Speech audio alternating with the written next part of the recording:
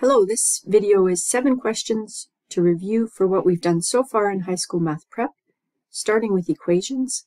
Please pause the video, try the questions, and then you may watch the solutions. For this one, we're just writing an expression, the product of 5 and a number decreased by 3. Product means to multiply. We're going to take 5 and our number, and then we're going to subtract from it.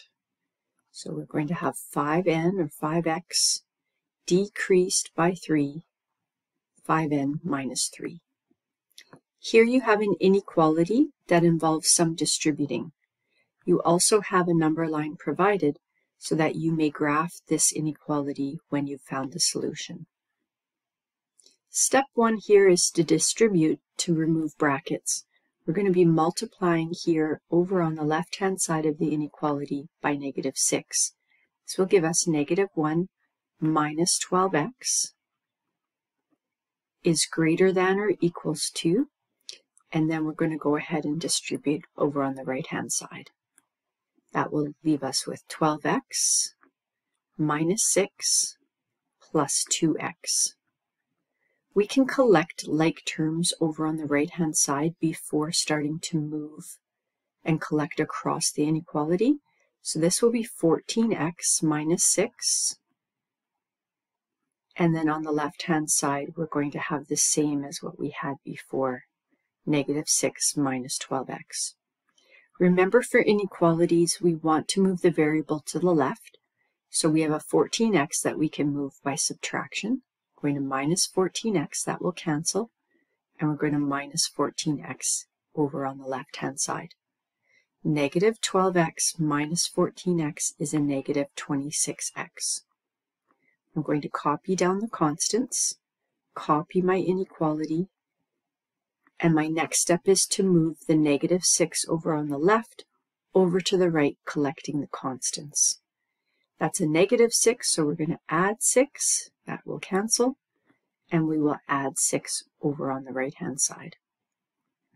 That gives us negative 26x is greater than or equal to negative 6 plus 6, which is 0. At this point, we're going to finally isolate x through division of a negative, which means our inequality symbol is going to switch directions. We're going to divide by negative 26 on both sides, and 0 divided by negative 26 is 0.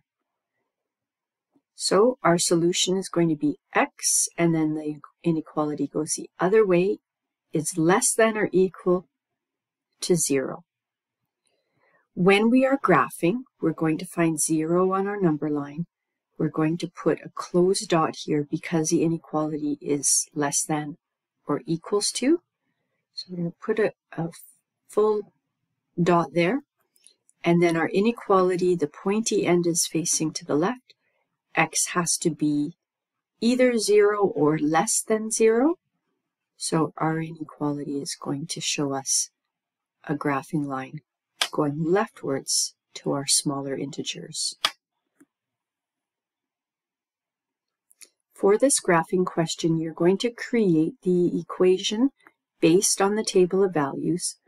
And remember that in our master equation, y is equal to mx plus b. M is our slope, and our slope is calculated by the change in y over the change in x. And b is our y-intercept, or what we would call the bridge when creating the equation. First up, we take a look at the table of values and see the patterns for x and y. Y is going with a +1 pattern, and so is x. And so our slope, the change in y, is a +1 pattern, and the change in x is a +1 pattern. So our slope, it's very basic, it's going to be a +1 still. So y is equal to just x, or you can label it as 1x, and then we try that. We're going to multiply x by 1 to see if we are indeed at y. 1 times 1 is only 1, so we need to bridge up to 2. So that's going to be a +1 there. We can try it with another value. 4 times 1 is 4, So yes, the pattern is consistent. We're going to need a +1 bridge. And so the equation of the line here is going to be y is equal to x plus 1, where the slope is a +1, so it'll be a rising graph, and the y-intercept will cross the y-axis at a +1. For this next one, you're going to fill in the missing values for y. You're going to create the equation, and then I'd like you to think about the slope. Is it a rising or a falling graph? What is the y-intercept? Where would it be crossing the y-axis? So we can see for the y, we have a consistent pattern. It's a +5 pattern. So we can easily fill in this pattern in our table of values. It's a +5 pattern, and for x, we're just going up by 1. So when we're calculating our slope, the change in y over the change in x, this is going to be very straightforward because our x value is only going up by 1. So our slope is 5. So we can build our equation now. Y is equal to 5x, and then we try that. We multiply the x's by 5. When we do that, we see that we indeed get right to y. There is no bridge required, and we can try this for any two values on the table just to be sure. And so our equation is y is equal to 5x. This would be a rising graph as the slope is positive. And because there is no bridge, this means that the y-intercept is right on the point of origin, right at 0, 0. Now you can try one more. Create the equation. Think about the slope and what the graph would look like. Think about the y-intercept based on the equation that you built. So let's take a look at the patterns. For y, we can see we're going down by 1. And for x, we can see that we're going up by 2. Sometimes with the negative values, it's a little harder to see that.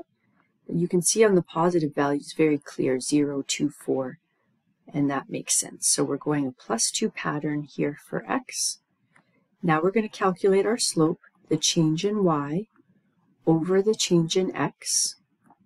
So our slope is going to be a -1 over a +2. So our slope is a -0.5. So y is equal to -0.5 x. And then we're going to try that. Now you can convert to a decimal, whatever you want to do. I actually encourage you to use the 0 value as your starting point, because anything multiplied by 0 is just 0, and then you can easily find your bridge. So 0 multiplied by a -0.5 is still just 0, and we have to get up to a +2. And so that means we need a +2 bridge. And again, I could try this on any value I want. So I could go ahead and multiply now a negative value, 4 times a -0.5. That's half of 4, and it's going to become positive. It's going to become a +2, and I need a +2 bridge. So I can see that that works for a couple of the values. So my bridge is a +2. In terms of how a graph would look, this would be a falling slope because the slope is negative, and it would cross the y-axis at a +2. As we've discussed, surface area takes a lot of practice. Give this one a try, accounting for the area of each and every side. Add them all together, and then you'll have your surface area in square centimeters. For the solution for this surface area, we need to keep in mind that we have two trapezoids as the bases.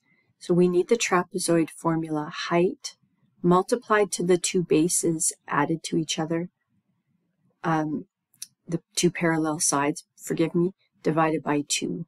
So I've labeled each figure showing that I've pulled it out.